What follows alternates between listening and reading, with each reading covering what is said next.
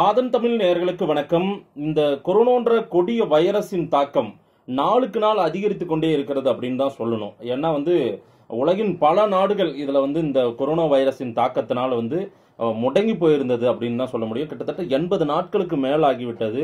இன்னமும் இந்த கொரோனா வைரஸின் தாக்கம் குறைந்த பாடில்லை. அமெரிக்கா போன்ற மிகப்பெரிய நாடுகள் கிட்டத்தட்ட 1 லட்சத்துக்கும் அதிகமான உயிரிழப்புகளை பறிகொடுத்திருக்கிறது. அமெரிக்கா, பிரேசில், ரஷ்யா, இந்தியா, இப்ப 4 நாடுகள் தான் பெரிய அளவுக்கான பாதிப்புகளை சந்தித்துக் கொண்டிருக்கிற முதல் 4 நாடுகள். அமெரிக்காவை பொறுத்தவரை 23 லட்சம் பேருக்கு மேல கொரோனாவால பாதிக்கப்பட்டிருக்காங்க. இதுல 1 லட்சத்துக்கும் அதிகமான உயிரிழப்புகள் அங்க நடந்திருக்கு. இப்போ அமெரிக்காவில் பாத்தீங்கன்னா நிறைய தளர்வுகள் கொடுக்கப்பட்டிருக்கு அப்படின்னு தான் சொல்ல முடியும். ஏன்னா பெரிய அளவுக்கான தளர்வுகள் அங்க கொடுக்கப்பட்டதுனால தான் சில இயல்பு நிலைக்கு திரும்பி இருக்கு, சில விஷயங்கள் இயல்பு நிலைக்கு திரும்பி இருக்குன்றாங்க.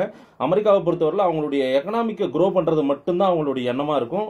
அதிபர் ட்ரம்ப்புடைய எண்ணமும் அதுவாக தான் இருக்கும். ஏன்னா அவரே ஒரு பேசிக்கா ஒரு பிசினஸ் மேன் ட்ரம்ப்புடைய நோக்கம் எல்லாம் எப்படியாவது இந்த நாட்டின் பொருளாதாரத்தை உயர்த்தி விட வேண்டும். உலக நாடுகளில் அமெரிக்காவின் பொருளாதாரம் உயர்ந்து நிற்க வேண்டும். அமெரிக்கா நாடுகள் தான் மற்ற நாடுகளை கட்டுப்படுத்தணும் அப்படின்னு நினைக்கக்கூடிய ஒரு ட்ரம்ப் பொறுத்தவரையில இப்போ வருகிற நவம்பர் 3ஆம் தேதி அமெரிக்காவில் தேர்தல் நடக்க இருக்கிறது. இதுல ரிபப்ளிக் பார்ட்டி, அதாவது குடியரசுக் கட்சியின் வேட்பாளராக ட்ரம்ப் இருக்க போறாரு. அதே போல ஜனநாயக கட்சியின் வேட்பாளராக அங்க ஏற்கனவே துணை ஜனாதிபதியாக இருந்த ஜோ பிடன் அவர் வேட்பாளராக நிக்க போறாங்க.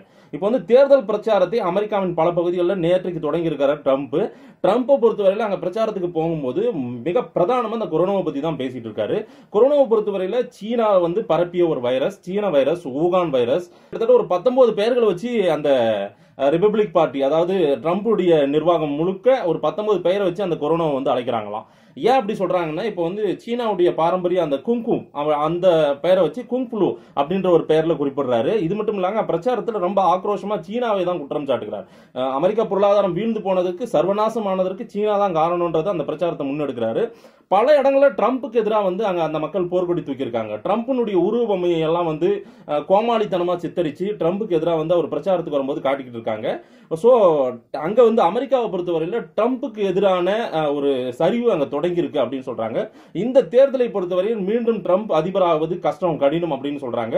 ஆனா ட்ரம்ப் எப்படியாவது சில விஷயங்களை மாற்றி அமைத்து விட்டு இந்த மக்களை மடைமாற்றி தன் பக்கம் தன் வசம் கொண்டு வரதுல ரொம்ப வல்லமை வாய்ந்தவர்னு சொல்றாங்க.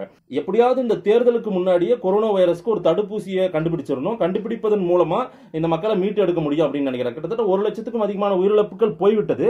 ஆனா அவருடைய பிரச்சாரத்தின் பெரிய பெரிய கான்செப்ட் எதுவா இருக்குன்னா அந்த கொரோனா வைரஸை பற்றி இருக்கு. சீனாவின் மீதான தாக்குதலா இருக்குது. உலக நாடுகள் பல நாடுகளும் பாதிக்கப்பட்டிருந்தாலும் அமெரிக்காவில் தான் பெரிய பாதிப்பு என்பதனால் சீனாவை குற்றம் சாட்டி தன்னுடைய பிரச்சாரத்தை முன்வைத்து சென்று கொண்டிருக்கிறார். ஜோ பிடனை பொறுத்த வரைக்கும் இன்னும் அவங்க பெரிய அளவுக்கான பிரச்சாரத்தை அங்க தொடங்கலன்னு சொல்றாங்க. அங்க இருக்கிற அமெரிக்க ஊடகங்கள் எல்லாம் என்ன சொல்லுது அப்படின்னா, ட்ரம்பினுடைய செல்வாக்கு அங்கு மெல்ல மெல்ல சரிந்து கொண்டு வருகிறது.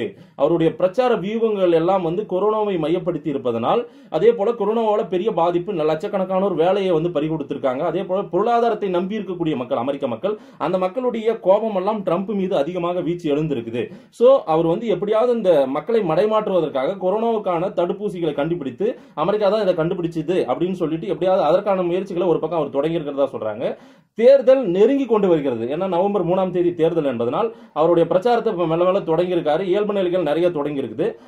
சில நேரங்களில் ட்ரம்பினுடைய பேச்சுகள் எல்லாமே விமர்சன பொருளா இருக்கிறத நம்ம தெரியும். அதாவது சானிடைசரே அப்படியே குடிக்க சொன்னாரு.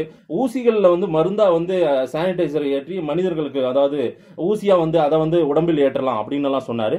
இதெல்லாம் பல விமர்சனத்துக்குள்ளாச்சு. நேற்றை கூட அந்த பிரச்சாரத்துல என்ன சொல்றாரு ட்ரம்ப் பொறுத்தவரையில, இப்ப இந்த பரிசோதனைகள் ரொம்ப அதிகமா பண்ணிட்டு இருக்கோம், பரிசோதனைகளை குறைச்சிருங்க அப்படின்னு சொல்றாராம். பரிசோதனைகளை குறைப்பதன் மூலமா கொரோனா தொற்று அதிகமாகிறது குறையும்ல அப்படின்னு சொல்றாராம். இது எந்த மாதிரி ஒரு போக்குல ட்ரம்ப் அவர்கள் சொல்றாருன்றது அந்த மக்களுக்கு பெரிய கோபத்தை உண்டாக்கிறது. ஆனா கொரோனாவின் தாக்கம் அமெரிக்காவில் குறைந்த பாடில்லை, அதிகமாகி கொண்டுதான் இருக்கிறது. நாளுக்கு நாள் அங்க கொரோனா தொற்று பாசிட்டிவ் கேசஸ் அதிகமா தான் வந்துட்டு இருக்குது அப்படின்னு சொல்லுவாங்க. ஒரு புறம் இந்த பிரச்சாரத்தில் அவர் பேசக்கூடிய வார்த்தைகளையும் மக்கள் ரொம்ப உன்னிப்பா கவனிச்சிட்டு இருக்காங்க, அமெரிக்க மக்கள். சோ தேர்தலை மையப்படுத்தி அமெரிக்காவில் ஒரு தேர்தல் பிரச்சாரம் தொடங்கிவிட்டது.